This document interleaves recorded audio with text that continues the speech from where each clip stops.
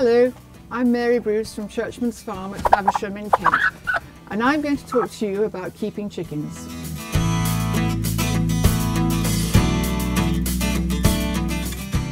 It is important to keep your chicken coop in good condition and keep a good eye on it, and that way it will last you for years, especially if it's a wooden one. It is important, perhaps if you can, to buy one that's had tannalized timber, and then that will withstand the elements much better than perhaps a cheaper version. But they're all, it is important that you perhaps treat them with cuprinol in the autumn before the wet weather, and I would suggest then that the chickens are, if possible, it's not always possible, to keep the chickens away from them for a day or two from the cuprinol. Well, they would be on the outside anyway, but just to make sure that they're not breathing any fumes. And you would just give a coat, a weatherproofing coat all over. The other thing that is important, to keep an eye on the wire. Make sure that no animals have tried to force their way in. Probably down the bottom they might have tried to pull the wire away from the wood. Every day just walk around your chicken coop anyway, just to make sure that nobody's trying to get in when you weren't looking.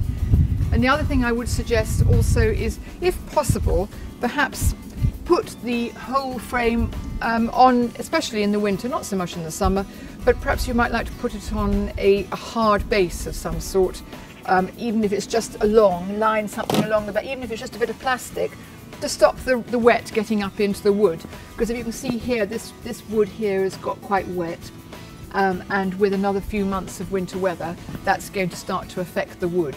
So having given it a coat of cuprinol, perhaps only once your hut is perhaps a year old or more, you wouldn't need to do it beforehand. I would certainly suggest putting that either onto hard standing area or, as I say, some plastic underneath, just to stop the damp coming up from the ground underneath. And then of course check that your pop hole is working properly and the screws are in place. It can't drop down during the day and shut them out at night so they can't get back to bed. And that your ladder is in good condition, and just keep a really good eye on it. And of course then you're going to be checking for mites as well in the wood, and give it a good scrub.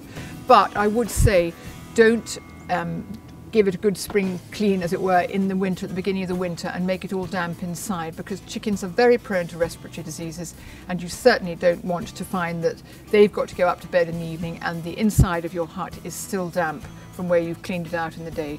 So I would suggest in the winter that you don't use any wet products inside your hut, unless you know that you can really get them very nice and dry before they go to bed.